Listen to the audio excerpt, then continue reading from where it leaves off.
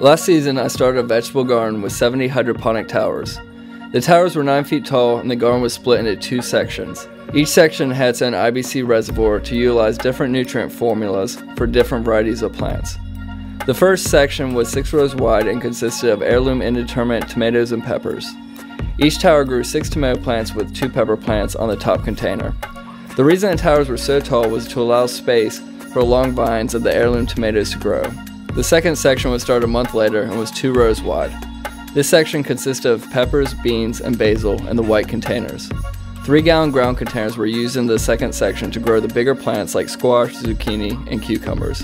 In the 3-gallon ground containers on the last row, I planted all cucumbers so a trellis could be built next to them. The trellis allowed the cucumber space to grow up and they were able to gain more sunlight. Later in the season, around August, the tomatoes started to suffer from blight.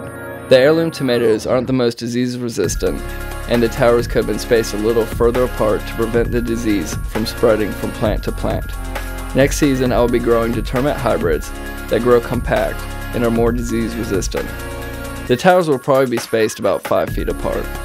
The plants that were left kept producing until mid-September, when I had to cut everything down.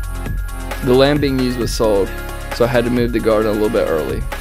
To sum up the project, the plants were mostly started in mid-April and grew until mid-September. The total nutrient cost for the garden was $305, with 25,000 gallons of well water used. I set up the 70 towers in a 30 by 35 foot space.